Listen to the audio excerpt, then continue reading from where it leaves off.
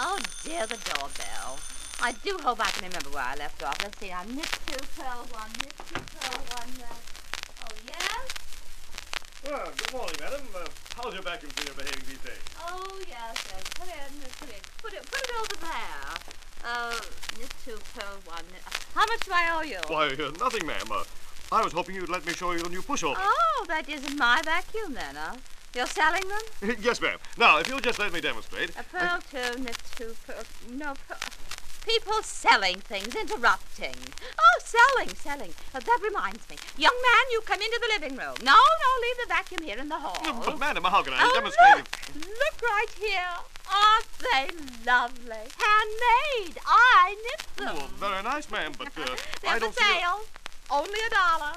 We'll make them for the Women's Club to sell, to raise money for a mural for our club room. Oh, what is it? It's a tea cozy. Now, which color would you like? But I don't drink tea. And But they're so ornamental. You could put it up on the mantel. Yeah, well, here's your dollar. Give me the tea cozy.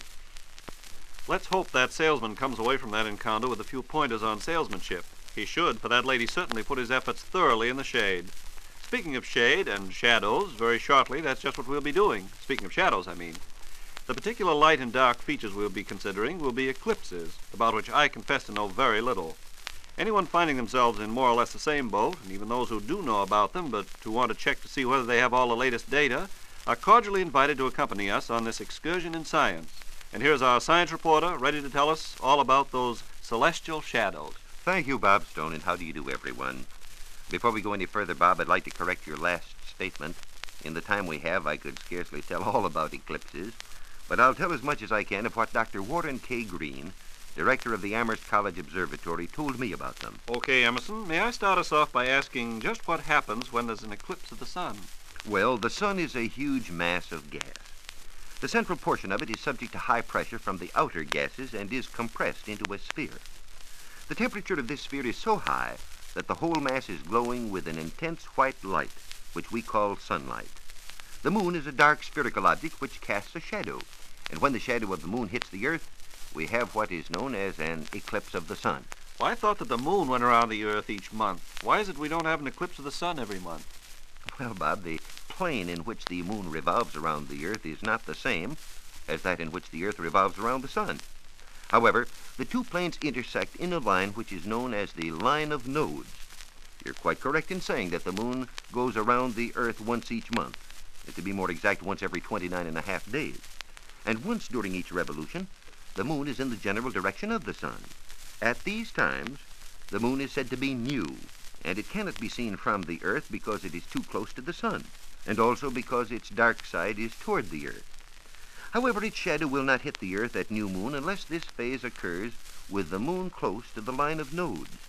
This must occur at least twice every year, and may occur as many as 5 times in a given year. Well, the Earth is also an opaque sphere. What happens to its shadow? A little more than 2 weeks after new moon, the moon is in full phase and is in a direction opposite to the sun. If full moon occurs with the moon close to the line of nodes, the moon will pass into the shadow of the Earth, and we experience an eclipse of the moon. This may happen twice in any one year, but it is perfectly possible to have a year go by without any eclipse of the moon at all. Under peculiar conditions, we might have 3 eclipses of the moon in 1 year. Emerson, if my arithmetic doesn't fail me, it would seem that there are more eclipses of the sun than of the moon. And why is it that an eclipse of the sun gets talked about to such an extent? Congratulations on your accurate mental arithmetic, Mr. Stone. There are more eclipses of the sun than of the moon in a normal year. However, at the time of an eclipse of the moon, more than half the people on the Earth will see it, while an eclipse of the sun is visible over a very small area of the Earth and hence is rare for a particular locality. There is still another reason why an eclipse of the sun attracts a lot of popular attention. The moon is of comparatively little importance to the Earth. Except to those who are romantically inclined, of course. Yes, of course. However, the sun is the source of all life-giving energy on the Earth, and mankind has always viewed it with a certain amount of reverence. Whenever it suddenly goes down at noonday, to quote the Bible, men are very much disturbed. Even though modern scientists understand the reasons for eclipses now, that has not always been the case. and superstitions persist even to these modern, sophisticated times. I suppose the fact that there are 2 solar eclipses every year given rise to the term that I remember overhearing lately when a man spoke of an annual eclipse of the sun.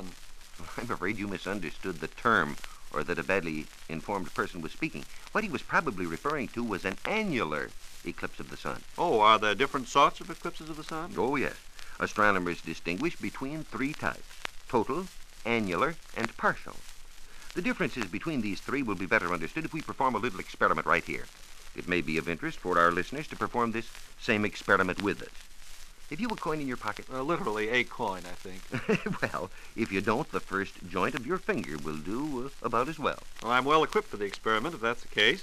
What's the connection between your finger and an eclipse? First, hold your arm out at full length with the coin, or the first joint of your finger, between one of your eyes and that picture over there on the wall. Well, that one about a foot square is probably the best, but any one will do. You notice that the first joint of your finger does not cover the picture. Now close the other eye and move your arm until your finger is central over the picture. If you're using the circular coin, and if the picture were circular, you would have a close approximation of the conditions for an annular eclipse, with the circular moon projected against the circular sun with a ring or annulus of bright sun around the edge of the dark new moon. Now, bring your finger toward your eye, and the ring of the picture around your moon gets smaller until the scene is completely covered. Now, that's a total eclipse. If now you move your head or your arm, either the earth or the moon, to the right or left, a portion of the sun will appear, and you have the conditions of a partial eclipse, with the circular moon cutting into the disk of the circular sun. Now, move your finger back into the proper position for total eclipse, and walk toward the picture. You will notice that the annular eclipse reappears, and you must bring the moon closer to the earth for totality. Now, wait a minute. You're changing the distances of the moon and the sun from the earth. I can understand why the directions change, because I know that things are going around each other in different planes. But I was taught the distance of the sun from the earth is 93 million miles, and of the moon from the earth is 240,000 miles. Well, now, you wait a minute. Let me get a word in edgeways. Those figures you were quoting are quite correct as averages, and I congratulate you on your memory. But the fact is that the earth goes around the sun in an ellipse, and the moon goes around the earth in another ellipse. So the distances do change from day to day, and by very appreciable amounts over moderately long periods of time. Now, in the experiment we just performed, you saw that the best conditions for totality were with your finger, that's the moon, remember, closest to your eye, the earth, and the sun, that is the picture, most distant from the earth. Check. Astronomers state it in a few words by saying that optimum conditions for totality are with the earth at aphelion and the moon in perigee. Good words for spelling bee. Yes, and speaking of that form of competition, Bob, I'll give you another one in connection with eclipses. When the earth, moon, and sun are in proper positions for an eclipse, they are said to be in syzygy. Hey, try that one on your champion someday. It's spelled S-Y-Z-Y-G-Y. Well, let's leave the spelling bee, by all means. Get down to cases. I have a good pair of field glasses, and I might be able to scare up a telescope. Would those give me a good view of an eclipse? It's conceivably possible that you might get a very quick glimpse, but you might never see anything else, for the increased sunlight might well destroy your eyes. Never, under any circumstances, look at the sun with field glasses or a telescope, unless the object glass is covered with very dark glass or heavily fogged photographic film or plate. As a matter of fact, the best thing to do is not to use any equipment whatsoever other than the dark glass or fogged film. If you wear glasses, you could fasten the dark material right over the lenses. How about a pair of good sunglasses? Could you use them? Well, not unless they're a lot denser than most. A pair of welder's glasses might do all right. The best thing to do is to experiment with various absorbing materials on any clear day, and the one which permits you to see the sun as a sharp round disk without appreciable strain will be the best to use at the time of an eclipse. By the by, Emerson, I've often wondered why it is that astronomers spend so much time and money in transporting expensive equipment to distant places just to see the sun disappear. Well, Bob, if you were correct in assuming that they just want to see the sun, it certainly would be difficult to understand why the expeditions are made. As a matter of fact, astronomers go to regions of total eclipse for just the opposite reasons. At the time of an eclipse, portions of the sun appear that can never be directly seen without the eclipse. Well, that's a puzzling statement if I ever heard one. Do you mind explaining it in more detail? The portion of the sun that you see through your absorbing material is the so-called photosphere of the sun, that part which shines with the brilliant white light. Outside of that, there is a lot more hot gas which also shines. However, the light from these outer layers, known technically as the prominences and the corona, is so faint in comparison with that from the photosphere that they are never visible to the unaided eye except when the moon cuts out the photosphere. Within recent years, instruments have been developed that will permit observations to be taken of the prominences and the corona even without an eclipse. However, the coronoscope is in its infancy and can't be said to give really excellent results as yet, but the prominences can be thoroughly studied even without an eclipse.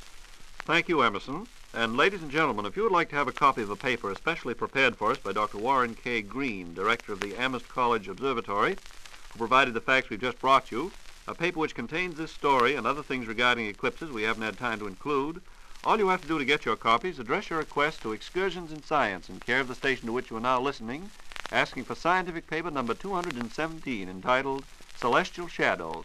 That's Celestial Shadows, scientific paper number 217. Your paper will be forwarded to you free of charge.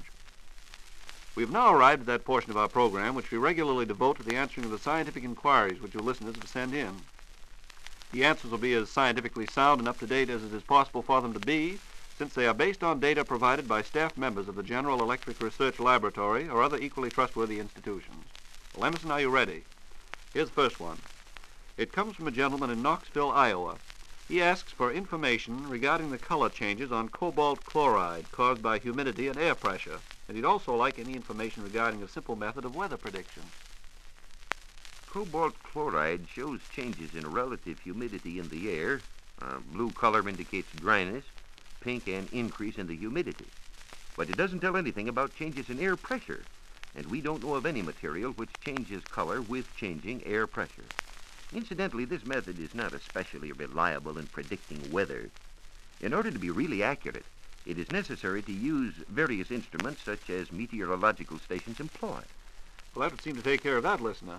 Now, this next matter for our attention comes from a young man who asks, after a caterpillar has made its cocoon, how long does it take to change to a butterfly or moth, whichever the case may be? The caterpillar makes a cocoon which will turn into a moth the following spring. It makes its cocoon in the summertime. Butterfly larvae are worms, which, for pupation, that is transformation from larvae to adult stage, prepare chrysalises.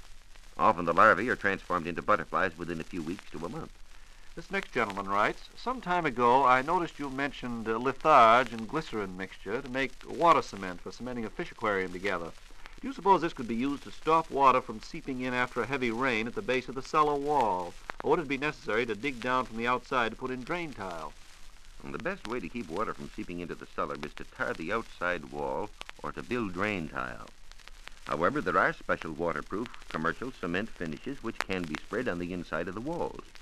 Litharge and glycerin would not be practical on this large scale, I'm afraid, but a mason or a hardware store can recommend one of these waterproof finishes which will serve our listeners' purpose. A lady at Old Orchard Beach, Maine writes, I have a glass teapot which I leave full of water at night. In the morning, there are large white flakes and sediment in the bottom. Please tell me the cause of this. The sediment may be due to several things. First, it may be a deposit of hard water which, on standing, loses carbon dioxide and deposits calcium carbonate. Or, second, it may be a slight dissolving of the glass by the water. Is there any way to play detective, scientifically of course, to find out which of the two it is? Yes, our friend can tell which it is by boiling water in a tea kettle thoroughly, and after it has boiled and cooled in the kettle, put it in the glass teapot. If no deposition occurs, then it was the hard water which caused it. If something is deposited, some of the glass has slightly dissolved. Well, the time at our disposal has more than slightly dissolved, so I'll just say thank you, Emerson Markham, and goodbye, everyone, until our next excursion in science.